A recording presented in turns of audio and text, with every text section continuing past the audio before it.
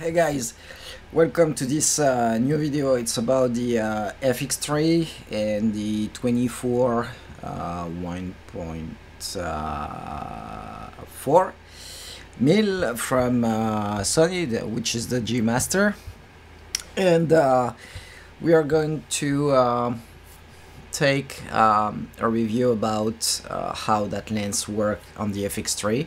So we'll go just like for a quick tour in my studio and use the camera and see how it focuses and everything.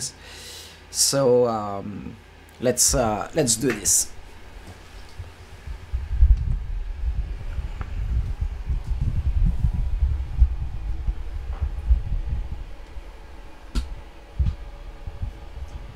So I'm using right now the photo focus, and let's see, I will put the photo focus on the jack dial of the Integra 7 from Roland.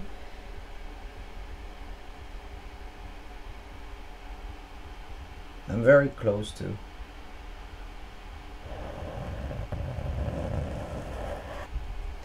Let's cancel the photo focus.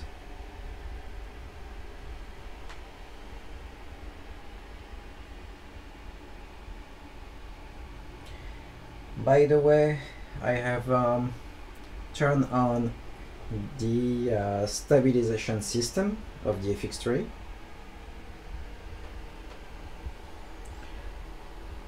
So let's get close to the console.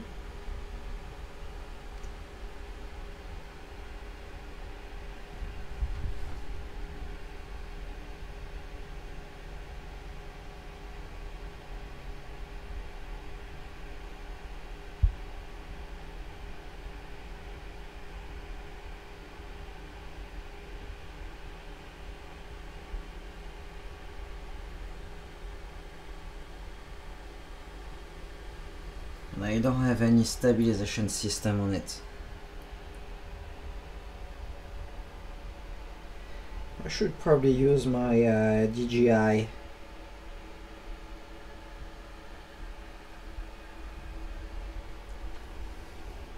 So, you know what? I'm going to use the DJI Ronin SC. Give me a second. So I try to put the fx3 on the Ronin DJI SC, and this is not working. So I think it's too heavy. Yeah, too heavy. So I will get back to the test just before. I tried just before on the other video with the iPhone to put the fx3 on the Ronin SC, and seems that not working because probably the fx3 is too heavy. So we did in just one video two things: the test of the Sony Gmaster, and we have seen if it works on the Ronin SC.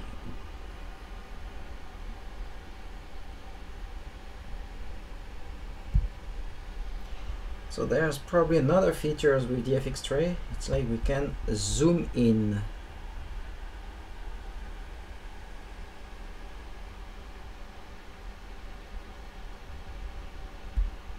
So not bad.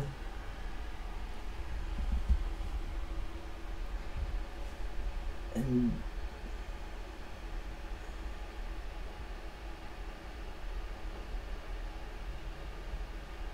wow, this is very nice.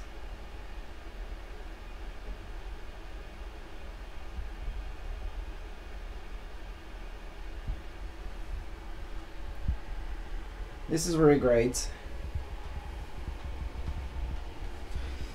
Let's see how it works if I zoom close to that.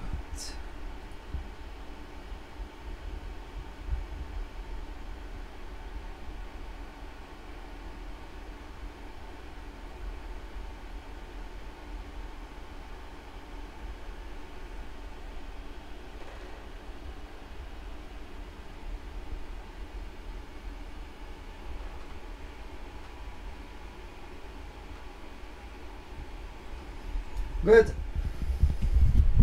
So let's get back to the top of my computer. Put that back. So we did the test. I mean, probably a quick test or not something very long, to see how that lens works with the fx3. I think it's good. I really love the 24 1.4. It's a great lens. You can do a lot of things, especially if you record in studio and showing what you're doing. The other things, I love how I look on the frame of the fx3, because I can just watch on the right side of the camera. I have the screen that can show me how I can place myself. For example, I can stay here on the corner, or I can stay in the center, so I'm just aligned correctly. I can just come and talk a little bit more closer of the camera and stay the other side. So great camera, I really love it, and I think it's the probably final video about the series of part 6, 7 or something like this. So from now, most of the video that you will find on my YouTube channel will come from the fx3, from the iPhone 12 Pro, and probably that's it. So thanks for watching, and see you soon, guys.